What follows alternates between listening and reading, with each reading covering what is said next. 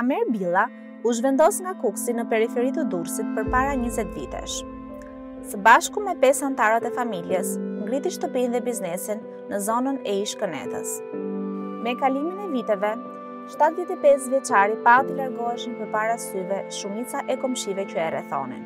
Si që shihni këtu, ndërtesa e parë që kemi më afër, masi ka marrë gjitha punimet në ta, i lindi një fëmijë, u detyrohemi me e lënë vetëm nga arsye e kanalit, sepse nuk banohet këtu. Janë dhe 4 familja atje. Janë gjithë të familjet, ja thoshe jetë përgjysmë. Përpara viteve 90, disa zona industriale dhe bujqësore në Durrës shfrytëzonin një kanal që përshkonte tokat dhe më pas derdhe në detin Adriatik. Pas rënies së komunizmit, me popullimin e zonës së Shkozetit, Ish-Kënetës dhe Porto-Romanos, të paktën 100.000 banor nisën ta përdornin kanalin për shkarkimin e atyre që rëndom njihen si ujërat e zeza. Kamer Billa shpejt kuptoi se gangrena e kanalit nisi të shpërbënte ëndrrën për një jetesë më të mirë dhe zhvillimin e biznesit familjar. Në këtë zonë kam një biznes ka që 10-12 vjet. Dhe gjithmonë jam munduar se të punoj. Mirë po, këtu nuk ka se si punoj sepse banorët janë larguar. Dhe gjithaj biznes më ka shku dëm. Bashkia Durrës dhe ndërmarrja e ujësjellësit i lanë këto zona urbane të zhvilloheshin pa një rrjet të mirëfillt kanalizimesh. Midis banesave në zonën e Shkozetit, nis ky kanal i mbushur me ujëra të papërpunuara që derdhen nga banesat dhe bizneset.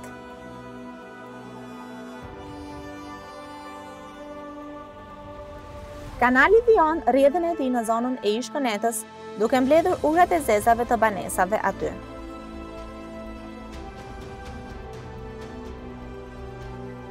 Mëtej, ai vijon rrjedhën duke përshkruar zonën e banuar të Porto-Romanos.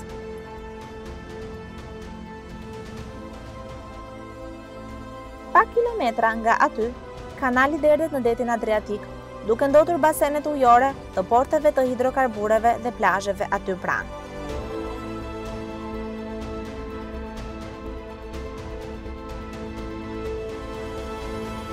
Kam parë fëmijë që kanë hyrë për të mbledhur hekura, për të mbledhur, nuk e di se qa, ishin 4-5 kalamaj që kishin hyrë brenda, ishte një situatë shumë e tmerrshme. Ka mushkonja, ka gjarpëri, ka mi, ka ton mbeturinat. Këtu të plasë jebi dëmija, gjenë dera, qenë këtu, i heqim ne, i mbulojmë ande me lopatëm për gropat. Shkarkimet e ujërave të zeza në kanalin e hapur, sipas specialistëve, sjellin ndikime negative në shëndetin e banorëve të zonës dhe në mjedis. Aty ku grumbullohen ujërat e zeza, shumë pranë një zone të banuar, atëherë mushkonja do bëjnë vetën, do transmetojnë sëmundjen. Shumica e lëndëve problematike në ujërat e zeza janë të tretura në ujë. Dhe një kontakt direkt me ujin e ndotur mund shkaktonte problem. Dëmtime kryesore zakonisht mund të jenë dëmtime të lëkurës, eritema, mund të kenë kryuarje të ndryshme, infeksionet si përfaqësore të lëkurës. Banorët janë përballur me pasojat e kësaj ndotje, sidomos në ngjarjet aksidentale, kur fëmijët janë zhytur në ujërat e ndotura me fekale, që rrjedhin në gjendje të lirë përgjatë lagjeve të populluara dhe endur. Në kaluar në kalamajt e vegjën në kanal. Vetëm për shtëpisë teme 3 kalamajt që kanë, pavarësisht se i kemi pështu për momentin ne, milenion një fëmijë kanë një javë ditë në spital se u infektuar. Përveç sëmundjeve të shkaktuara nga kontakti direkt me ujërat e ndotura, prania e tyre sjell përhapjen e sëmundjeve infektive dhe të epidemive.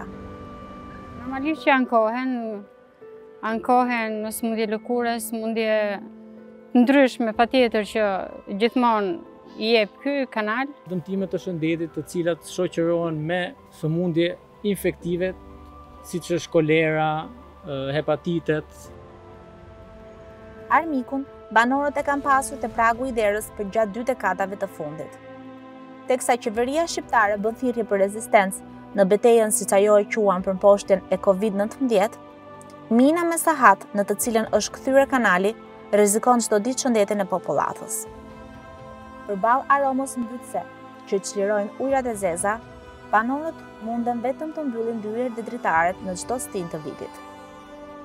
Ajo çfarë çlirohet në ajër është aroma e pakëndshme që mund vi nga proteinat, nga fermentimi i proteinave.